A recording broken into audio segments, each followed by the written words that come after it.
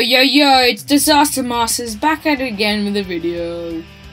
Today I'm going to show you how to color in text bubbles like so.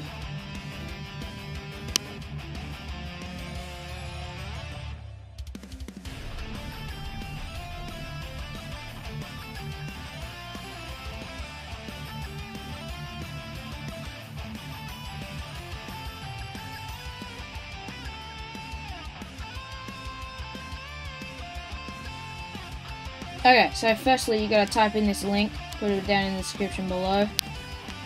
Then after that, you gotta go down to this Bubble Painter app, down here. You gotta click download latest version. It should take you to another GitHub site.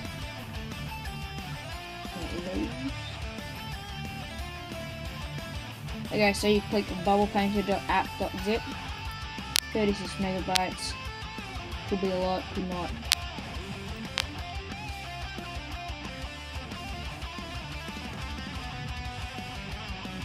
Once it's downloaded, you extract the zip and the app should just be there. You go in, click on it,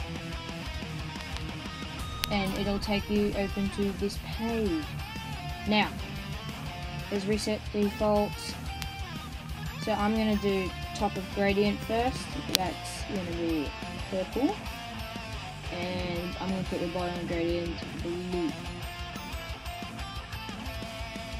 I'm going to keep the text color white because that's what looks better. I'm going to make this magenta and I'm going to make it white text. You can have this on whatever you want, doesn't really matter.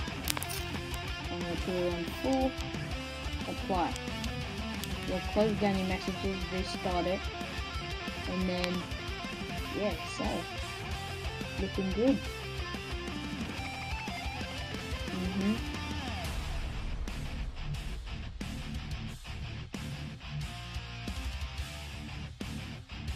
Bubble Painter might not work properly if you don't have system integrity protection disabled.